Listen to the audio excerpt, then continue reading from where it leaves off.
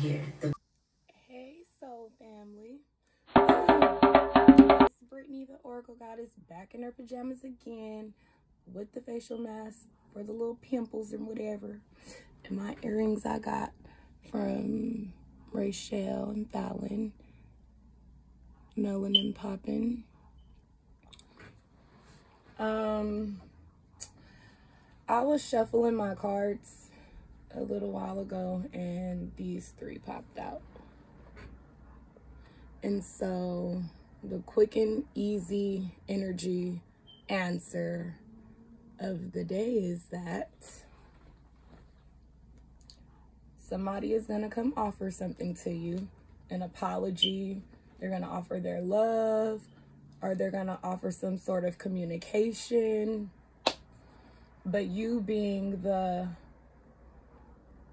Queen of Cups, whether you're masculine or feminine, whether you're a male or a female, the Queen of Cups energy is somebody that is very magnetic, sexual, clairvoyant. They're in control of situations, but they're also secretive. This person, you and I, we could be very overpowering when it comes to love situations or entrepreneurial business situations.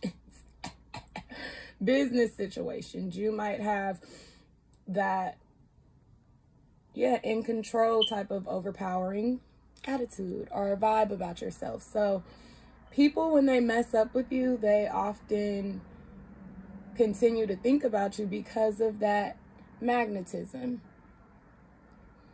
And they want to come apologize. So with the Knight of Cups, I feel like somebody is going to come at you today or this week or this month or whenever you see this video. They're going to come with an apology or some form of communication, and you're in your Scorpio energy.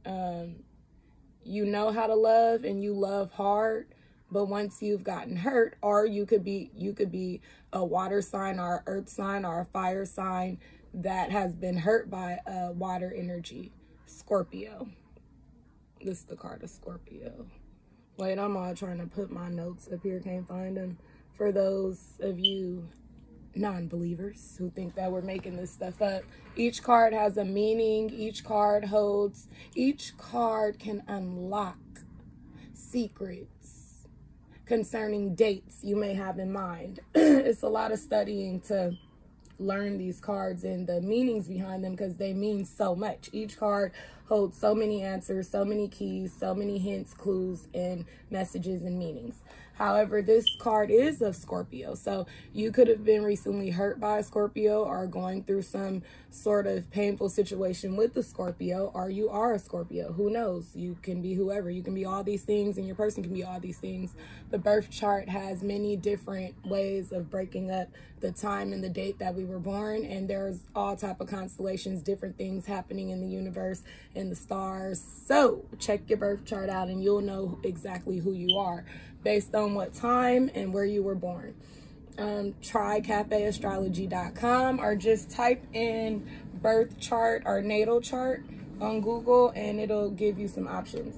So then with the World card, after this person comes back into your life or opens up a line of communication to come tell you that they apologize or they're sorry for what they did with you, I feel like you are in the energy of it's over. Or you should be in the energy of it's over. It's done. It's a done deal. It's complete. The cycle has been shut. Or a new cycle in your life is opening to where you can go travel, meet new people, see new things, learn new information, gather new evidence. It's like you're on the brink of a new adventure. So you don't have to, you can accept someone's apology, but you don't have to go backwards and go back into the same situation that you just came out, unless that's what you want to do. But me being a Taurus, Taurus, I always find out that when I free someone, when I let someone go, the space just becomes bigger and I have more room to do whatever it is I want to do. And so that's what these cards are talking about, guys. Somebody's coming to offer you something, and the answer is no. Thank you. I'm done. Goodbye. Goodbye. Love y'all.